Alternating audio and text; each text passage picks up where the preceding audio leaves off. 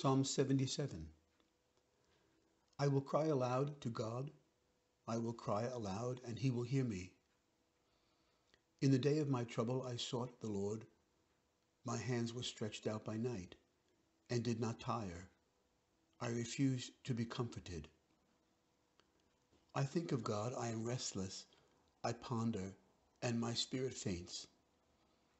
You will not let my eyelids close. I am troubled, and I cannot speak. I consider the days of old. I remember the years long past. I commune with my heart in the night. I ponder and search my mind. Will the Lord cast me off forever? Will he no more show his favor? Has his loving kindness come to an end forever? Has his promise failed forevermore?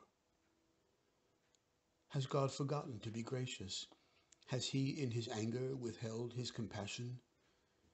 And I said, my grief is this: the right hand of the Most High has lost its power. I will remember the works of the Lord and call to mind your wonders of old time.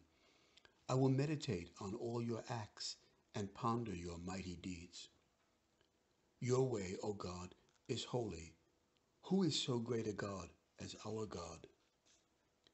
You are the God who works wonders and have declared your power among the peoples. By your strength, you have redeemed your people, the children of Jacob and Joseph. The waters saw you, O God. The waters saw you and trembled.